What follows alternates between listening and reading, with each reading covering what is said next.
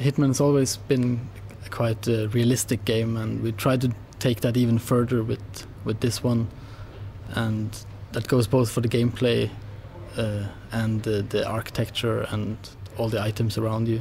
Also, all the levels are based on real life locations, and either it's specific buildings or it's specific parts of a town that we sent teams out to research, and the architects take whatever they can from real life or specific buildings or monuments or whatever, and model it in to fit with the level design.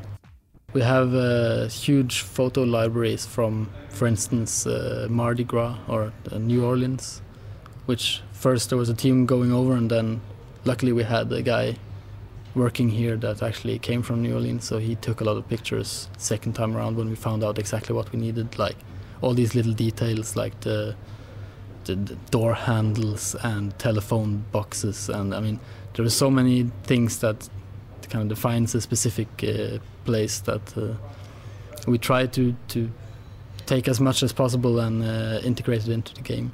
We had basically had levels all over the world before, and there is so many cool things about America that you know, in all its posh glamour, and sometimes it gets vulgar and all that, but it's people know it and people respect it in that awkward way. So like the casinos of Vegas, and you know, everybody knows the White House, and it's all like clouded in mystery, and it's just something we didn't do, and it's so obvious to do, and it was fun to do also.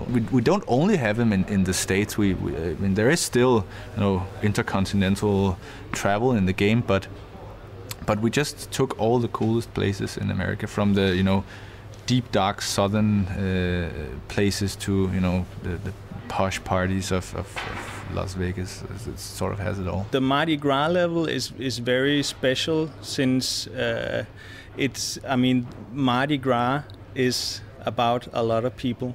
And that was one of that was the main objective in that level, was to try and achieve that feeling of a lot of people.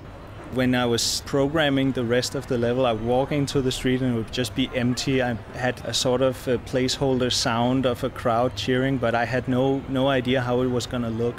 And in the end, when we finally got it into the level, it was just, I mean, it was mind-blowing to just walk into the street and there was just people everywhere.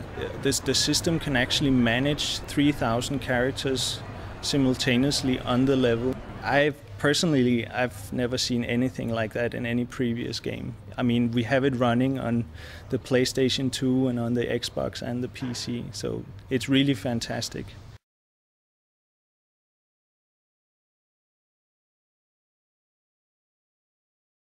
We have, I mean, it's a little bit of a cliche, but it always works pretty well, but we have the hunter become the hunted. So we have this semi-failed clone who is like tracking down Hitman all throughout the storyline, and who he, of course, will have a confrontation with at some point.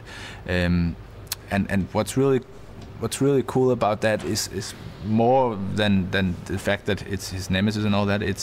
It's the fact that he's like this dysfunctional clone. Like, he's really cool. He has a lot of this stuff, but he's just not stable. He's like a beta software thing or whatever. So, you know, these clones, they tend to die of cancer within time and all that. So they have this built-in, you know, anger, maybe, I don't know, jealousy towards him being a success. So that gives them sort of, even though they are also these cold, calculated assassins, it gives them like a reason to go after Hitman, because he is what they can never become. There is the other guy who has it all, but things were just screwed up for him by Hitman, and that's the other nemesis character, which is the guy in the wheelchair, who sort of is the puppet master behind this whole chase.